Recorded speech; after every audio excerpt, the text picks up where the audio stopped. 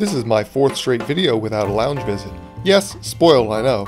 But I did enjoy visiting my next favorite terminal at Miami, besides Americans. Terminal H, where we have previously flown out with Alitalia and Air France. We got breakfast over at the Gilbert's Bakery, then took a seat in the beautiful open-air atrium to have our breakfast. Who needs a lounge with a public area like this?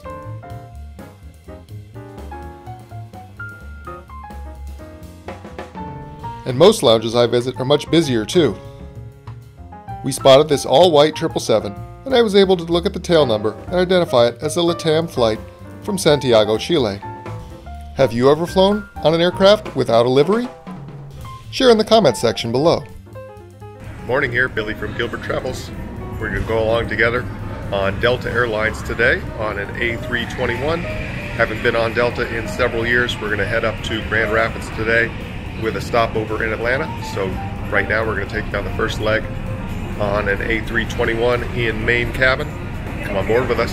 Excited to see what the Delta's like this day and age with the seat back screens and everything. Seems like they're running a great operation, so I'm glad to give them a shot today. Come on board with us here in a few minutes and see what it's like. As with every other A321 economy product flying, we enter a cabin today in a 3-3 configuration with 169 seats, 29 in the extra legroom Comfort Plus section, and 140 main cabin standard seats.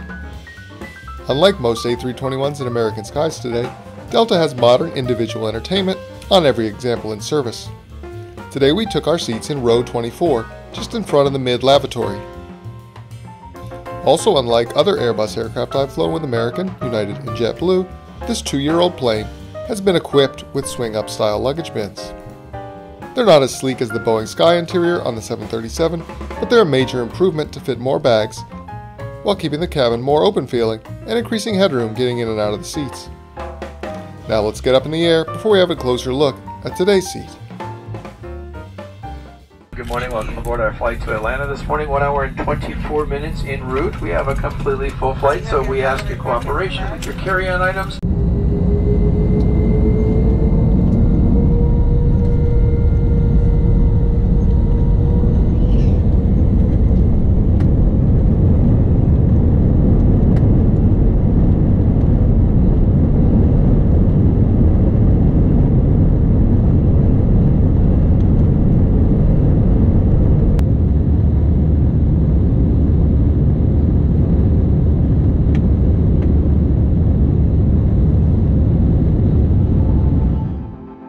Now that we're in the air, let's take a closer look at today's seat.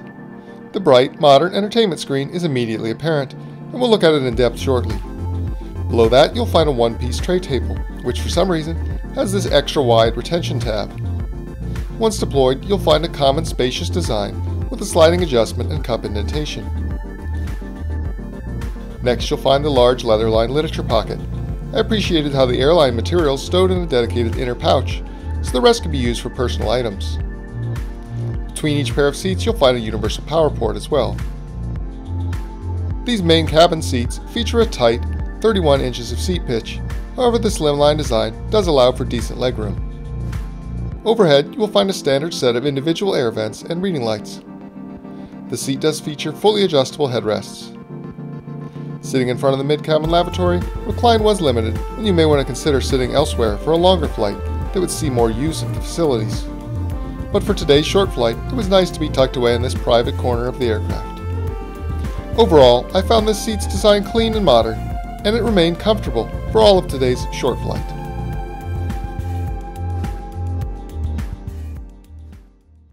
So let's take a look at Delta's entertainment system, Delta Studio. Here you'll find a good selection of movies, TV series, live TV, audio features, and flight data, as well as a high-detail 2D flight map.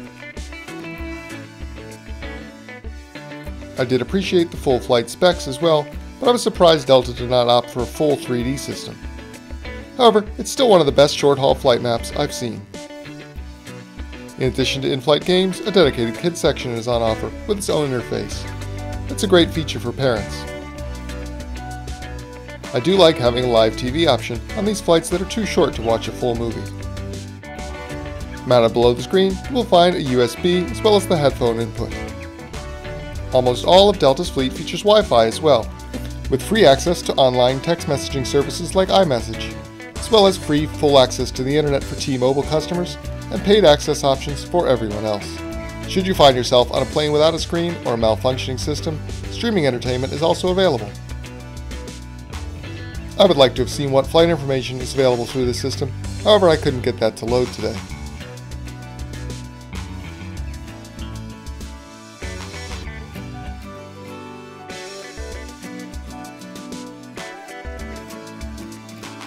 Should you prefer old-fashioned printed entertainment, Delta's literature shows you how to please instead use the electronic entertainments they've worked hard to provide for you. Okay, just kidding, but they want you to buy some food from the in-flight menu. Oh well, today's route was too short to buy any onboard snacks. However, the menu is quite comprehensive. Complimentary and paid beverage options can also be found here. Taking a look at the Sky in-flight magazine, I found perhaps the densest route map I've seen, proving that all Delta's flights do, at least eventually, lead to Atlanta. A multicolored web shows off the full SkyTeam international destination possibilities. I took a look also at the terminal map for ATL, the world's longtime busiest airport. I liked how Delta features a single aircraft in detail each month, rather than an overall fleet page, this month featuring the 757, an aircraft which they fly the largest fleet in the sky.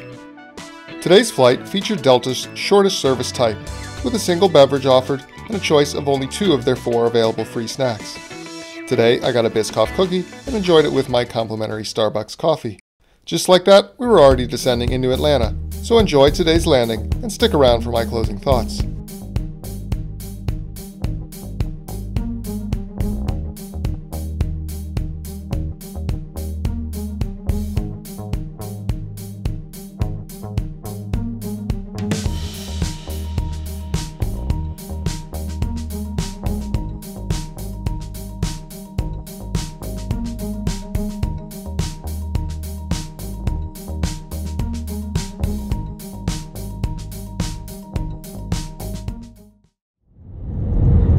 Ladies and gentlemen, it's Delta's pleasure to welcome you to the Atlanta Hartsfield-Jackson International Airport, where the local time is 9:44 a.m. Thank you, and enjoy the rest of your day.